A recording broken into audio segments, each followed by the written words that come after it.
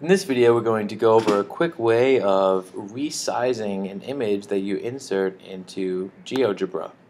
So I'm going to first use my Insert Image tool.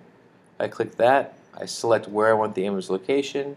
Let's say I want it over here. Okay, click that. And now I insert some screenshot or image. So say for whatever reason this image is too large, how do I change the size? Well, an easy way to do this is to grab your point tool and click a point that's near the lower left hand corner. That'll be point A, and then another point over here that's near the lower right hand corner.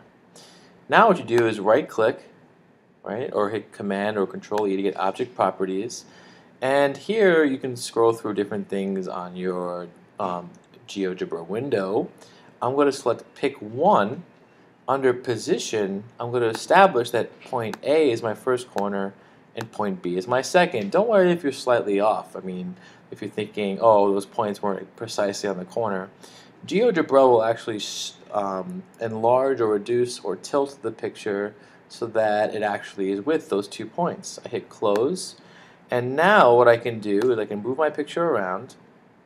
I could resize it by clicking and dragging either point, and I can tilt it or move it around any way I want. So in this way, you could resize, move, turn or rotate images any way you want by giving the image 2 movable corners or points to play with. Alright, hope that helped.